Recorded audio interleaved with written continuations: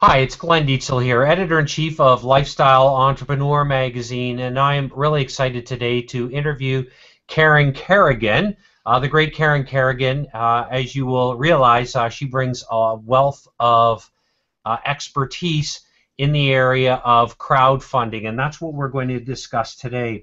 Karen Kerrigan is the president and CEO of the Small Business and Entrepreneurial Council located in Washington, D.C.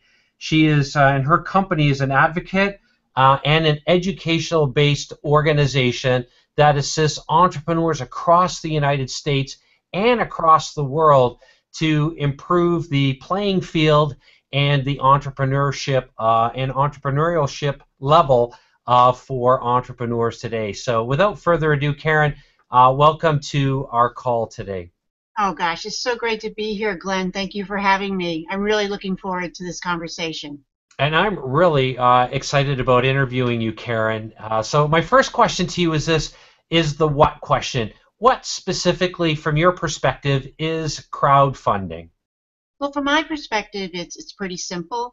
Crowdfunding is the practice of funding projects and soliciting financial contributions and investments from a large group of people, and generally done on online platforms and through online communities. Further to that question, I know you're all about also equity crowdfunding. Could you define that for us as well? Well, sure, Glenn. Equity and debt-based crowdfunding really came out of the donation and gift-based crowdfunding movement back in 2008. I mean, folks listening and watching this might have been on a Kickstarter site or know about Indiegogo to know that they primarily do donation and gift-based crowdfunding. That means people give you money out of the generosity of their heart, and they make it something in return, like some type of perk or your product or service. And from that, our organization was very involved in changing the law to make it possible to do equity and debt-based crowdfunding. So two of my members came to me with the solution during the financial crisis of taking donation and gift-based crowdfunding, changing the law to make equity and debt-based crowdfunding a reality, where now entrepreneurs and startups can go on online platforms and they can actually look for investors, people that want an equity stake in their business. So that was called the Jobs Act, the Jumpstart Our Business Startup Act. It's almost fully implemented. Entrepreneurs and startups can essentially can do equity and debt-based crowdfunding from accredited investors. We're just waiting for the Securities and Exchange Commission here in the United States to finalize the rules so that startups and entrepreneurs can basically solicit investments from just ordinary investors. So that I hope I described that good enough, Glenn, where folks understand sort of the difference where we are in the U.S. And in fact, Glenn, this is happening worldwide. I mean, we pioneered crowdfunding here in the U.S., and it's so exciting to see it taking off on a global basis. That's really exciting, and yes, you're very clear, Karen.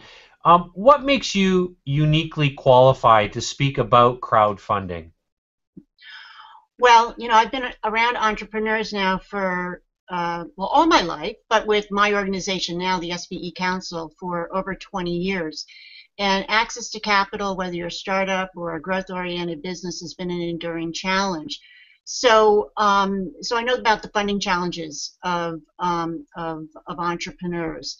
And I think with crowdfunding, what makes me uniquely qualified is that I've really been blessed to be around the pioneers of crowdfunding and the innovators and the entrepreneurs who are making equity and debt-based crowdfunding a reality. As I mentioned, two of my members, Woody Neese and Jason Best, came to me with the idea of, gosh, Karen, how do we make equity and debt-based crowdfunding legal? How do we navigate Washington and the regulatory process to make this happen? And during that process, I met some really dynamic people in the whole crowdfunding space. I've learned from them. I've absorbed from them. We've helped entrepreneurs raise money through crowdfunding. So, again, being a part of this whole movement and actually helping entrepreneurs, providing them with educational materials, helping them from a regulatory perspective, and looking ahead at what that framework might look like. That's put us in a good place to be uniquely qualified in this field. And I want you to add on what you just said here, because this is obviously a hugely relevant topic, but why, something else that you'd like to add around what makes this so relevant for entrepreneurs in today's marketplace? Well, going back to what I said, yes, access to capital continues to be a challenge for entrepreneurs here in the U.S., but also across the globe. But actually, Glenn, the whole environment for raising capital and business financing is changing. It's transitioning online platforms, again, equity, debt-based crowdfunding. So businesses really need to be looking at crowdfunding and all the other types of financing, alternative financing that's available online, because there is a shift going on. There is a transformation in the financing arena. And, the numbers are outstanding. There was a report that just came out from the Crowdfunding Center in London that reported that crowdfunding is now available to over 90% of people that are online in over 160 countries. In the second quarter of 2014, over 50,000 pledges were made per day, Glenn, for crowdfunding campaigns. So when equity and debt-based crowdfunding goes full bore, when the rules are finalized here in the U.S., I mean, this really is set to explode. So this is very relevant for entrepreneurs because, I think down the road they will be looking for their next financing needs, the next phase of financing on an equity or debt-based crowdfunding raise. Very exciting. How does your system work for helping entrepreneurs create crowdfunding as a key strategy or initiative for their company's growth? Well, first and foremost, Glenn, we are really focused right now on advocating and representing entrepreneurs from a regulatory perspective. So we have to get it right in terms of the rules that come out of the Securities and Exchange Commission to make equity and debt-based crowdfunding workable for the startups, for the small businesses, and the entrepreneurs who are going to be using crowdfunding, but also for the platforms that are beginning to emerge who are actually providing this service to business owners and entrepreneurs. We have to make it the regulatory process light, and it can't be too burdensome or too complex, because that can stop crowdfunding for ordinary businesses, right in its track. Secondly, I mean, really the big thing that we do is on the education front, because we have a lot of work to do in that whole arena. My members, we have 100,000 throughout the United States. They are sort of up to date on crowdfunding, are very aware of what crowdfunding is. But if you look at some of the numbers, Glenn, only 10 to 12% of businesses, small businesses, actually know about crowdfunding or think it's something that would be appealing for them to do. So education is the next big thing that we are focused on.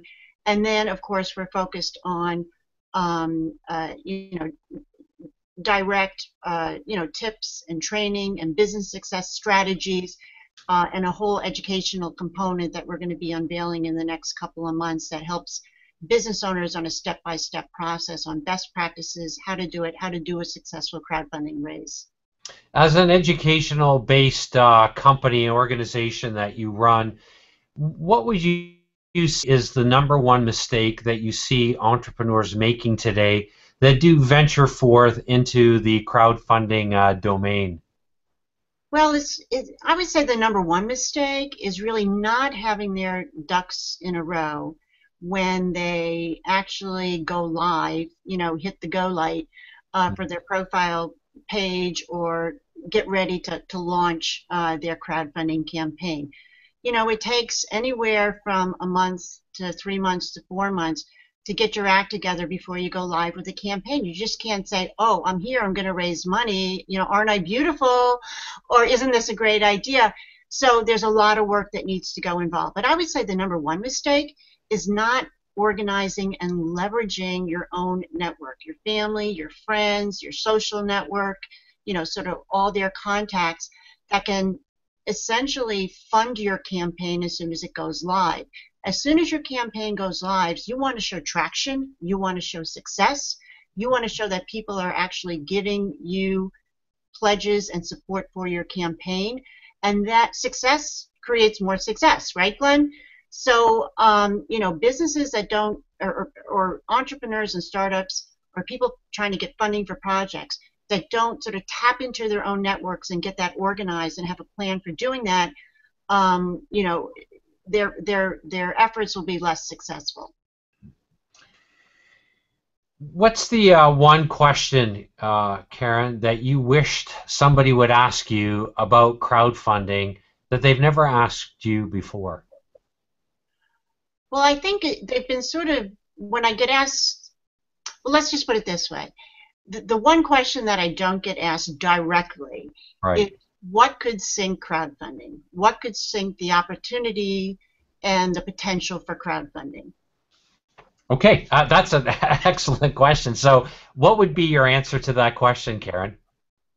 Go overreach. It's in the U.S., as many countries across the globe, I mean, the government wants to protect us, right? And, crowdfunding is a new thing. Technology, people going online, raising capital. And sometimes they want to look at the old ways of doing things and apply it, to the new world of social media and technology.